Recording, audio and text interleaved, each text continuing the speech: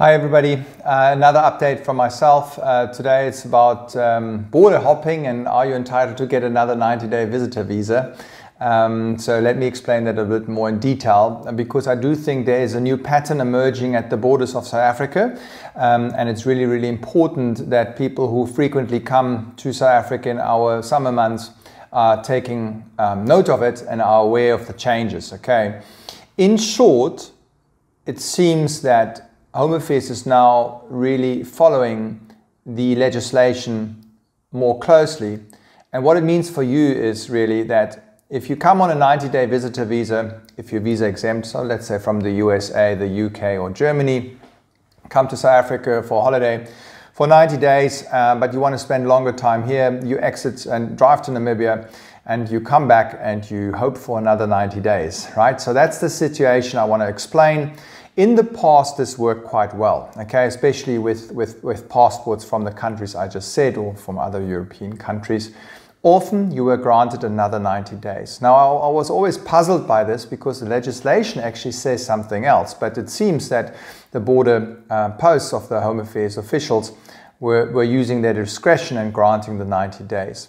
But more and more now, especially this season, we get a lot of client feedback that that doesn't work anymore.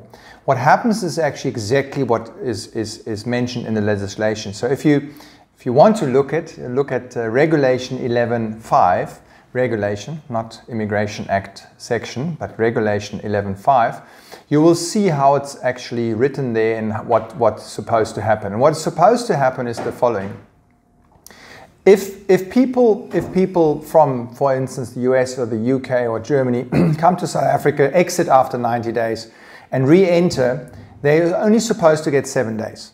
And that's clearly stated in the regulation I just mentioned.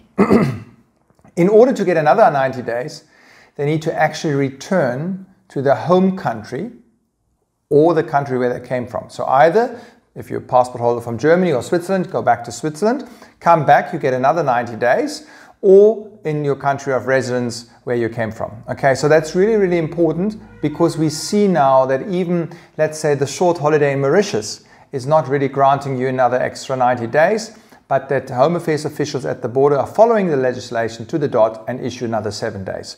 So please take this into consideration if you plan your next summer holidays in the Southern Hemisphere. We welcome you. We look forward to welcome you here. And if you need more updates on immigration in South Africa, please follow us. Bye-bye.